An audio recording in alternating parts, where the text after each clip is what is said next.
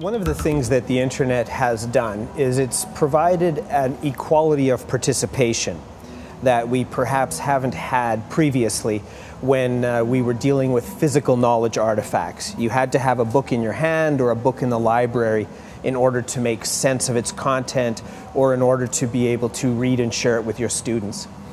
What the network has done, the internet specifically, is it's reduced the barriers to participation. So now with a blog post or with tools on an average laptop, I can create a video, I can log on to free services online, connect with other colleagues and other individuals.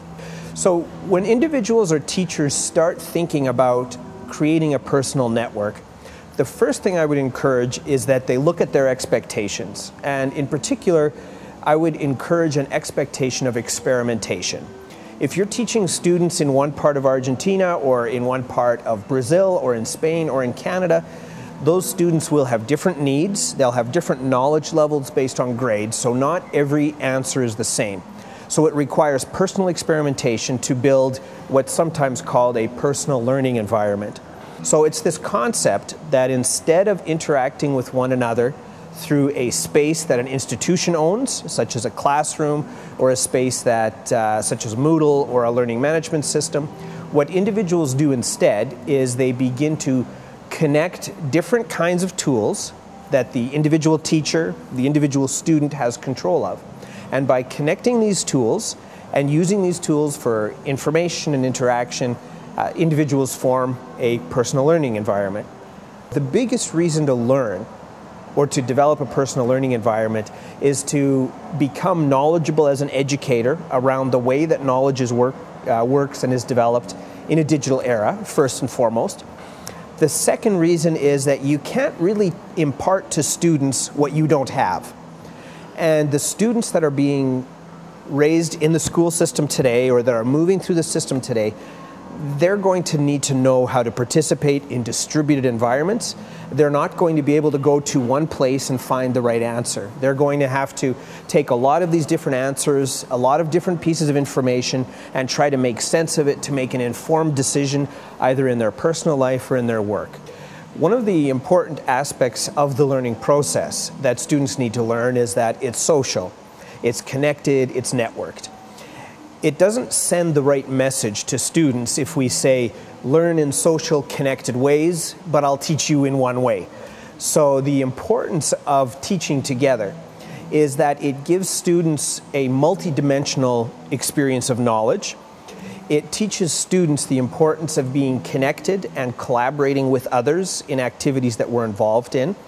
And I think it also gives the students a much richer experience because it helps them to begin thinking about, if we saw how these teachers teach together, how should we collaborate in our group work, or how should we collaborate with students from other parts of the world?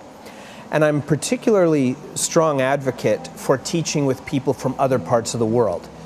In a global society, I think it's very important that we have access to the ideas and the concepts from other regions of the world. Now, in the long run, I think it's the responsibility of senior administrators and political leaders to recognize these broad changes in society and to begin to change the system as a whole. But a single teacher in their classroom, I think, is better served by experimenting with new approaches and new technologies in a way that she can, in the way that the system allows her, rather than becoming too radical so as to basically be fired. So I think that's an important reality that teachers have to think about. Now, there's many practical ways that they can do this. You can do small things like starting a blog on your own and sharing parents a link to the blog so they can see what you did in class today. Or you can have students in a closed space, not so everyone can read it, but you can have students learn how to begin writing online. Again, it could be through a closed blog. In a classroom, you can have students start playing with video recordings and remixing videos, and you can teach them how to begin to learn or function in a social network that maybe includes students from other cities. Now, none of these things mean you have to change your curriculum yet. These are all systems that allow you to change the teaching and learning process. What's different today, I think, is that the knowledge pieces are fragmenting more rapidly, and there's more fragments than there used to be. So what used to be, let's say, a 200-page textbook might today be a 5-minute video on YouTube or a 10-minute lecture on a different site. So the knowledge pieces are smaller now than they perhaps were in the past. But the interesting thing is, once your knowledge pieces become smaller, there are more configurations available. So if you have 5 pieces of information, you can connect them a certain number of ways.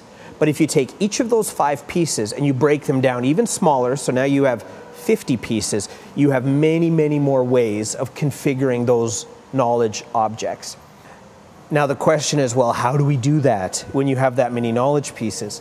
And I would argue that that's the purpose of 2 things. That's the purpose of the social networks that we're a part of, and it's also the role of the technological networks that we participate in more and more on a daily basis. So that's where we need to test the validity of the knowledge coherence that we're making. But all of these, again, are part of this process of being networked and connected, and we form new ideas, and we challenge those ideas through those networks. In a global world where content and information is available from everywhere, there's a real risk, and I see it happening already, that countries import the knowledge and the curriculum from other parts of the world.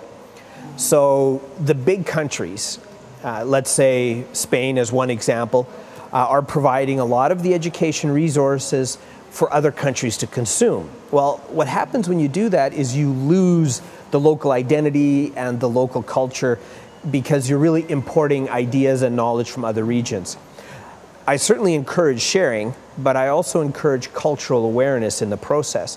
So I always look at school systems, parts of the world, as not just being a net importer of educational content, but also being net exporters.